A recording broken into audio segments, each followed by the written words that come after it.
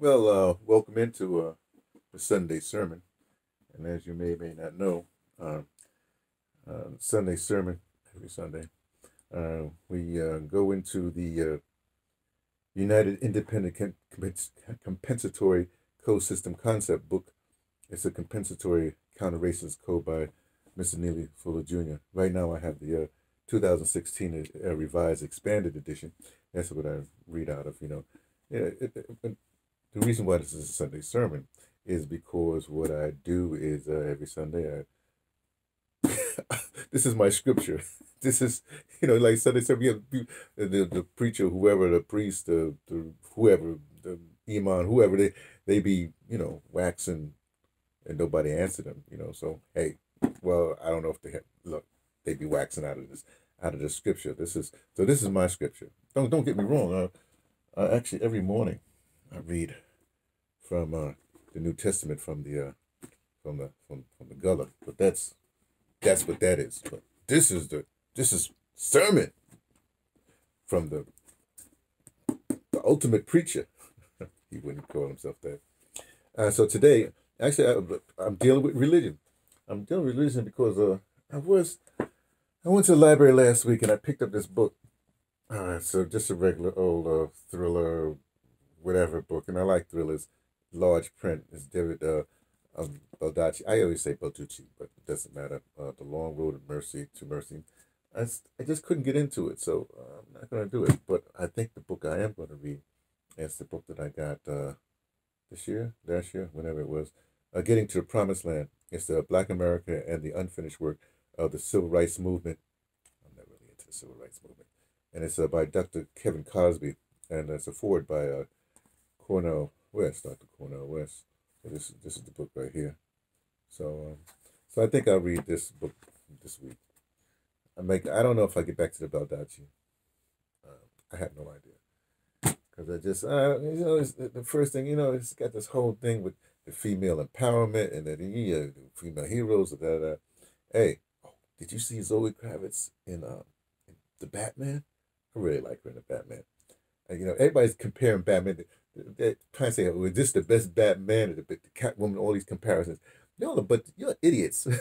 I'm sorry. No, I didn't mean that. According to Mr. Neely Fuller Jr., I shouldn't be calling anybody any names. You don't call anybody any names except the name they want to be called.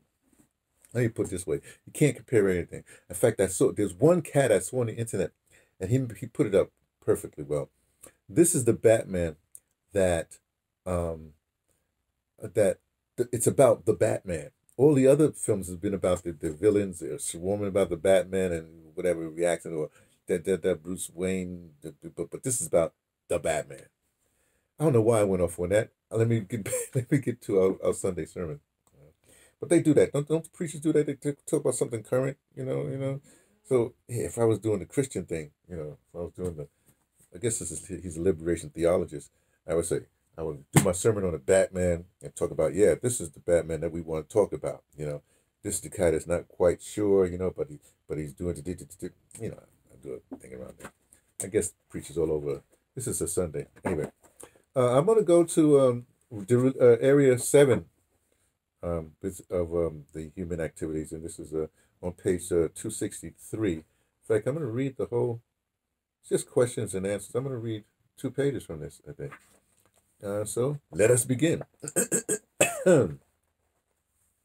When someone asks you if you believe in God, etc., answer by saying, only God knows, and only God is qualified to tell. Next one. These are instructions, I guess. It's Miss Neely Fuller Jr. doing the instructions. When someone tells you that he or she believes in God, ask him or her, why are you telling me? Sorry, I shouldn't laugh after these things. When someone tells you that he or she does not believe in God, ask him or her, why are you telling me? I'm sorry. Hey, Mr. Neely Fuller Jr., if you really get into it, he's hilarious. Uh, and then he has a note after that one. During the existence during the existence of white supremacy, right, that is racism.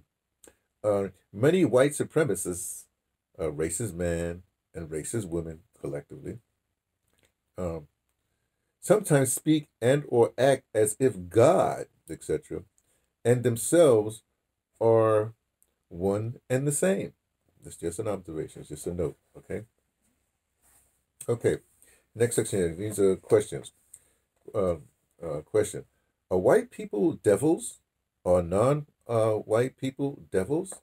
Answer: The only people who can recognize a devil are people who can recognize a God. Uh, who are the people who can recognize a God? The people who do. That's the answer. Question: Who are they? Answer: God only knows. Okay, that's enough entertainment. Let's get to some serious part here. Well, they're all serious, I guess. When a person asks you to talk about his or her religion for spirit or spiritualism, right? Ask him or her the following. There are 8 questions. Okay. Question 1: What is the name, the title of your religion? Like, for instance, Mr. Neely Fuller Jr. has said he's an eclectic pluralist. That's what I am. But I can't. But I'm using his words only because I used to say I was a deist. But that's certain things. As an eclectic pluralist, I can basically go to any religious, any spiritual gathering. I can hang out. I can't. But according to my Yoruba readings, I really can't belong to any religion. You see what I'm saying? So anyway, that's me. I'm sorry, I shouldn't inject myself in there, but that's I had to. 2: What does your religion or spiritualism require you to do in all areas of activity, including economics, education, entertainment, labor, law, politics, religion, and that's, he says, the religions of another person, sex, and war, counter war. So what does your religion or spiritualism require you to do in the area of economics? What's your religion say about economics? What does your religion require you to do in the area of education? What's it say about education? What does your in the area of entertainment? What is your religion to law? What is it to labor? What is it to politics, religion, sex? War, counter war. You know, you have these. You have religious people go into war and they bless the troops. That's their religion lets them do that. Of course, never mind. Number 3.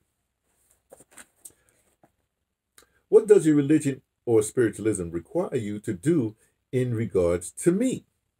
This is a question. In all my interaction with you and in all areas of activity. What is your required? You ask, you see? Okay. Number 4. Can any person be a member of and or be part of your religion? Can anybody do that? If so, how? All right. If not, why not? These are just logical questions, okay? Are you doing your best to have all people be members of and or be part of your religion? If so, how? If not, why not? 6. Should all persons who are interested in supporting your religion do the exact same thing that you do in each area of activity? Those are those areas back there, right? If not, why not? Number 7. Does your religion or spiritualism require that you at all times speak and or act to replace white supremacy, which of course is racism, with justice, which is a balance between people, in all areas of activity? If not, why not? And number 8, the question number 8 under this section of religion, under this question things. Should I expect you to practice all of the requirements of your religion and or spiritualism at all times? If not, why not? When you jump in and out of it, can you do that? You see? Note. There's a note at the end of this section here. It may best, or it may be, or it may best help to minimize conflict and or misunderstanding resulting from personal discussions about religion or spiritualism by limiting all personal discussions about religion to the aforementioned questions, particularly the first three questions. Oh, let's see what the first three questions are again. First three questions. What is the name of your religion, right? What does your religion and your spiritualism require you to do in all areas of activity that includes economics, education, entertainment, law, labor, politics, religion, and sex, and of course war, counter war. And number three, what does your religion or spiritualism require you to do in regards to me in all the interactions with you in all areas of activities, aforementioned activities. Aforementioned, I like that. So that's the sermon for today, for this this Sunday sermon. Now, I mentioned that it's kind of interesting because a lot of stuff that Miss Neely Jr. Does, I've come to at some particular point. I've come to that kind of thing. Including how to what to do. This look. The best way to deal with Miss Neely Fuller Jr. is to actually just listen to it on Tuesdays. Well, I download it. I listen. I take the thing that he does for what is it? Well, go to his website, producejustice.com, and whatever. But I get it off the internet, and then I usually, when I do my Sunday morning walk, that's when I listen to it, because Sunday evening is the sermon. It's what we just had. But it's also interesting with Mr. Neely Fuller Jr. because a lot of stuff. There's two things I think you have to know about Mr. Neely Fuller Jr. Right? One, when he talks about logic, asking logic questions and answers, but I guess they call it a Socratic thing of Socrates. But Socrates got it from some Africans. We won't get into all that right now. But he says all things can be done through question and answers, and in the Western world they named that. Well, that's what that is, right? And the other thing that's sort of interesting is this whole thing about justice. And if you go the Christian route. Then the Christian route. I love my Gullah Bible. I read every morning. Then it's like that. The commandment says, "Do unto others as you would have them do unto you." In other words, if you don't want to be killed, don't kill nobody. If you don't want to be stolen from, don't steal. You see, it's just a sort of weird logic, and those two things I think is basically what Mr. Neely Fuller Jr.